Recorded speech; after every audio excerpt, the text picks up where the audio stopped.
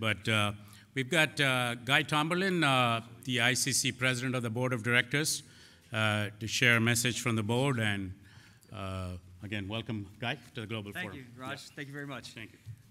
Good afternoon. Thank you all for being here. I apologize that I can't stay for the entire presentation. I especially wanted to hear the last speaker, and I apologize I couldn't be here. I have a dozen competing meetings I'm supposed to be attending at the same time, so I'm trying to get some time at each one.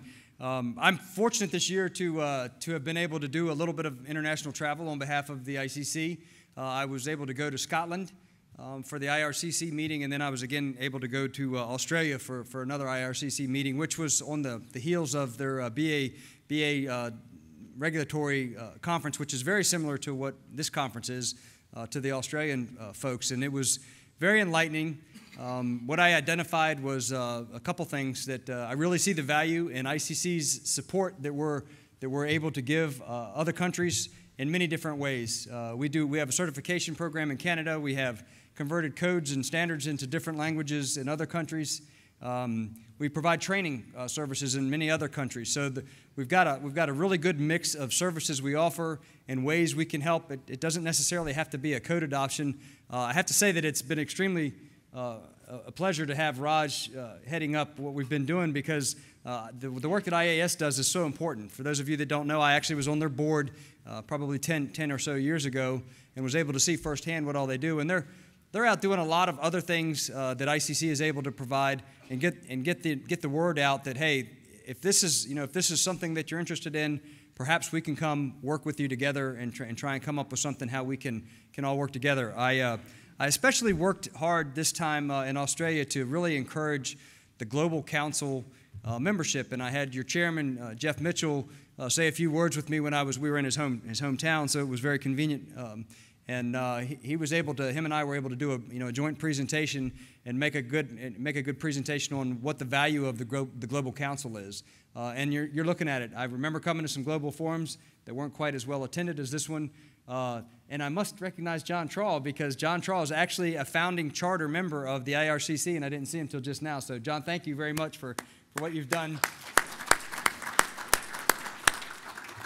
One of the things that John's vision was back when the IRCC was the first inception was they're really focused on performance-based, which actually led to our performance code, and I hope I'm nailing this for you, John, because it's been a really big part of my life. These trips have been, it's really been a great opportunity to see some very nice places. It's also been a working relation. This committee is not afraid to put out an email now and then and say, hey, what does your country do in this case? And all of a sudden it's you have to sit down and write a lot of different things, especially in the U.S. We have 50 states and 50,000 different ways to do things sometimes, so it becomes very challenging.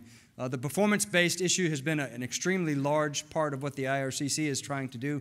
The ICC has the performance code. I encourage the IRCC to get involved in maybe updating it. It's 20 years old. At least recognize current technology. If the technical content is correct, that's fine.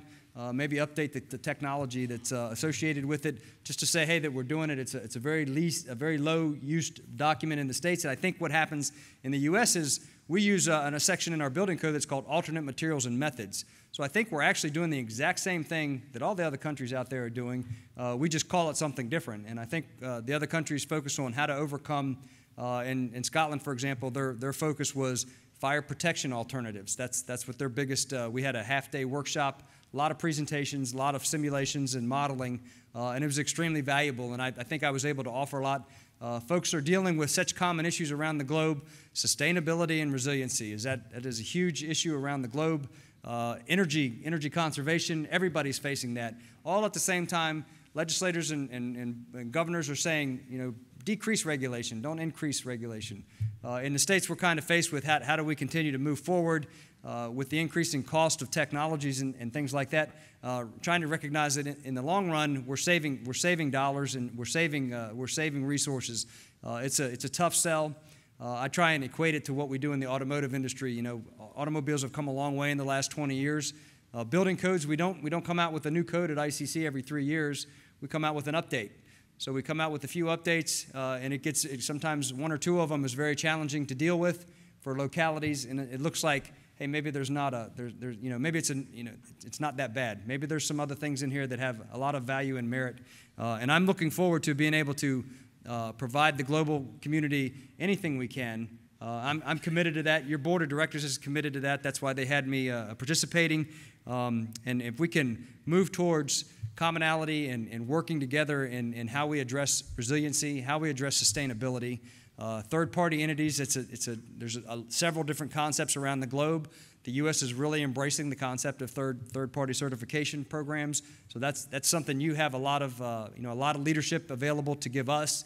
And I think it's a really good exchange, and I'm looking forward to more interaction in the future.